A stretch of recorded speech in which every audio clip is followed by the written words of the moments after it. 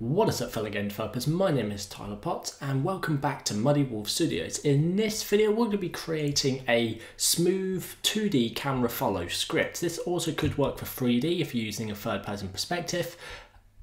I don't know what use case it would, but you can use it for 3D too. It works in all scenarios. So we're going to be creating this smooth camera follow script, which we're going to be using clamping. We're going to clamp the camera to start at 0, so the camera won't snap straight to this ball I've created.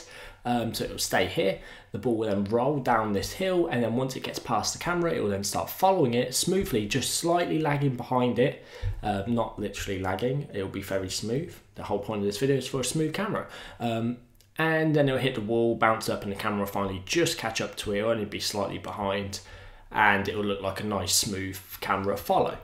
So let's get started. So first thing we need to do is go onto the camera, and there's only one script we need for this, and it's going to be called the camera follow script. So we're going to create and add this, and then we're going to double click it to open it up. There we go. I'm just going to delete this in here, and then I'm going to write in here a couple of variables. The first one being public transform, and we'll call this target. So this is going to follow our target which we set. We can set it's the ball, we can say if there was enough of a player running around, we can target whatever we want. So we can actually swap this as well if we had multiple game objects, which is pretty cool. The next variable we're going to be doing is the public. It's going to be a float, and it's going to be called a follow speed. So this is going to be the speed of the follow, so how fast the camera moves to catch up to the ball. The dampening essentially, which is going to be called to 10F to start with. We're going to be putting out all our code into one method called fixed update. Fixed update runs on a fixed number of frames, so it doesn't matter how fast your computer is or how slow your computer is, the frames will always be the same, or it will always run the same amount of times, if that makes sense. So we're going to create something called void fixed update. I hate when it just auto does things because I don't like auto doing things. And we're going to start off by the most simplest way of creating this follow script. So we're just going to say transform dot position is equal to target dot position.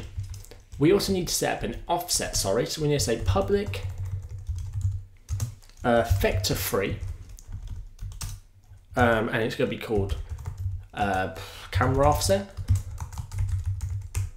There we go.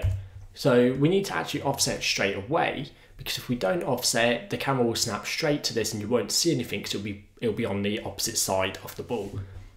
So let's click on the main camera and first drag in our ball from our scene. So I'm going to drop him in straight there, and then the camera offset, so we're going to set Y of 2, and the C is equal to -10, what it currently is, else it will be inside the ball and you won't be able to see anything but a blue background. And the follow speed again, we'll leave at 10 for now. So now if we hit play, it's going to snap straight into it. See, I forgot to do something in the code, and this is what happens if you don't add the offset. So if we go back, we now need to add the offset to the target position. So say camera offset, and that's just going to basically apply the offset we've done. We can remove these using tags too because they're just annoying. Okay, let's press play and see what happens. So now it snaps directly to the ball with the offset on, so it's 2 above, so the center is just here, and we're following the ball all the way along until we hit the wall. Again, there's no smoothing there. It's not smooth at all. It's snappy. It snaps straight to the ball, and that's not what we want. So let's set up the rest of this script now. So there is 2 parts to this. We need to set up a couple more variables. One being the min position we want our camera to sit, so the furthest back, which we're going to set an x min equal to 0f.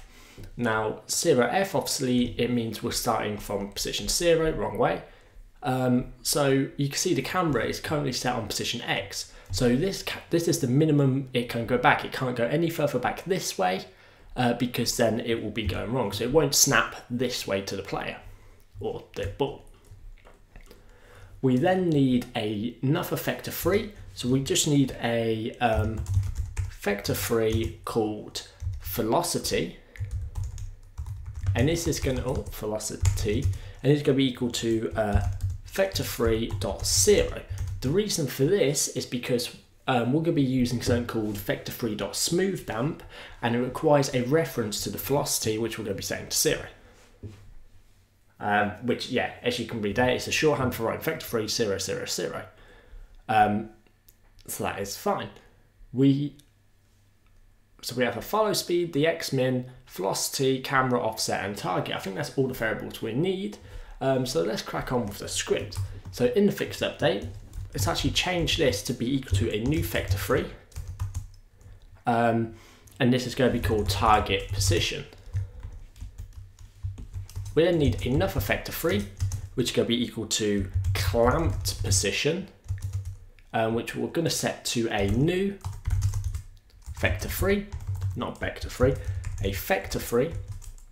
We're going to use something called mathf.clamp, and we're going to pass through the float, so the actual target's position. So we're going to say target.position x, because this is the one we want to clamp. We're going to give it the min, which is the x min, but it's asking for a max, and we don't actually want to give it a max because we want the camera to follow it forever past this point. So we're actually going to do something called float.max, there it is, max value, which will give us the maximum value it can have. And then for the other two bits, the y and the z, we're just going to say target position.y and target position.z. And that is the clamped position set up. We now need vector3,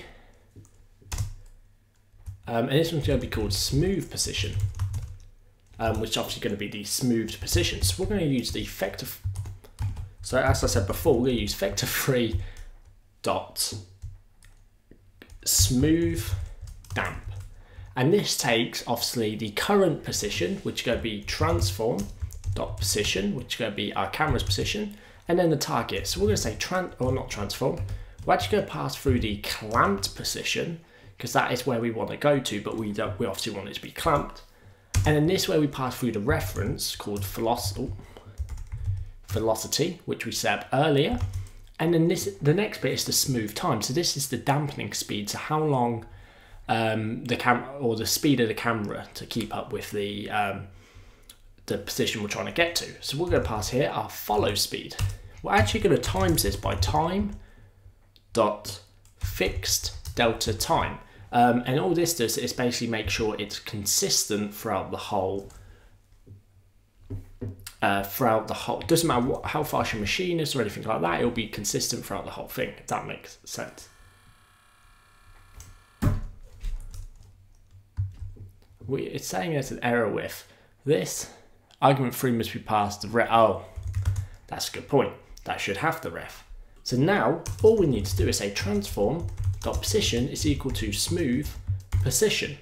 Now if we head back over to the play window, wait for it to load everything we've just changed, and hit play, you'll see the camera stays where it is, except from it goes up, but it won't go until the ball goes past it, and then it will start following it slightly behind, but once it hits the wall, it catches up, and it lands exactly with the ball, which is perfect. That's exactly what we want. So let's view that one more time. Just watching that again, the camera stays still, or on the y-axis of course, it'll follow it through, it'll go to the end, it'll hit the wall, bounce up, and the camera will then catch up to the ball, which is exactly how the smooth camera should be. There's no jittering, there's nothing like that. It all just follows the ball perfectly, which is amazing. That's exactly what we want. And that is the end of this video. So guys, thank you for watching this video. I hope you enjoyed. If you did, don't forget to leave a thumbs up. If you want to see more videos like this, then hit that subscribe button, because I'm going to be uploading more often now. And once again, if you want to be the first person on the scene, then don't forget to hit that bell notification icon so you know as soon as a new video goes live. Thank you guys for watching this video, and keep muddy.